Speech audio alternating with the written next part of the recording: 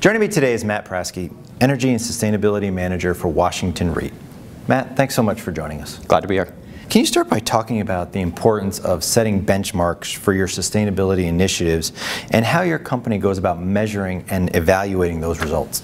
So we find benchmarking ourselves against our peers is really important to make sure that what we're delivering is best in class and that we're aligned with the rest of the industry to make sure what we're delivering to our tenants is a good tenant experience and that it delivers the energy and sustainability that they expect from our properties. And so we benchmarked ourselves, I think, informally through meetings like this with NAREIT to see what our peers are engaging with, and then also through formal mechanisms like GRESB to see quantitatively how we rank against our peers.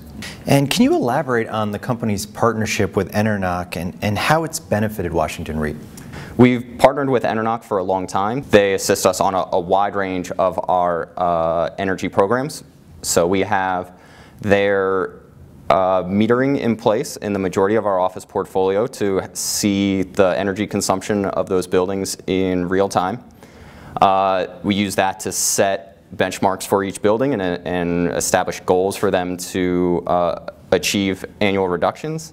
And then we also work with EnerNOC on a broader scope of energy management pieces, such as tracking our energy efficiency projects,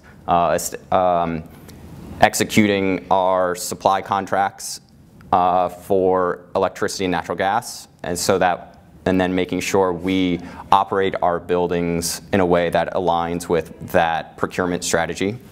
And we also use them for our demand response program. So for example, in curtailing energy on certain days, we generated $60,000 in revenue with EnerNOC just for shutting off some lights, maybe turning off an elevator, increasing some set points, things like that. And sustainability has become a lot more than just energy efficiency. How do areas like waste management and exterior maintenance factor into your company's overall strategic thinking?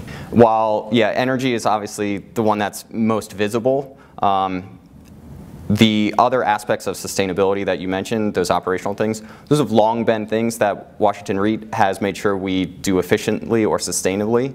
But as you hinted at, more recently, those policies we have standardized across our portfolio, and that's just to make sure that we are operating each of our assets in a best-in-class manner, that sort of to make sure that we're delivering a safe, clean, healthy environment for our tenants. And lastly, can you talk about a project or initiative that best exemplifies what you're trying to put forward with the Washington REIT sustainability program?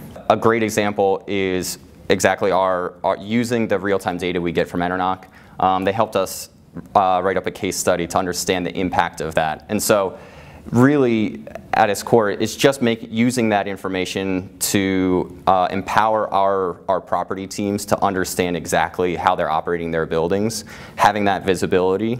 And in doing that, they determined, we set an annual target for each building.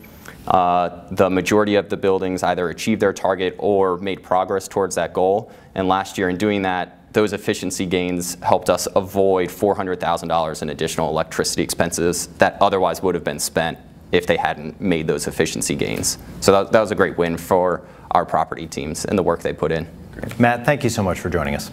Glad to be here. For more from NAREIT's 2017 Leader in the Light Working Forum, be sure to visit REIT.com.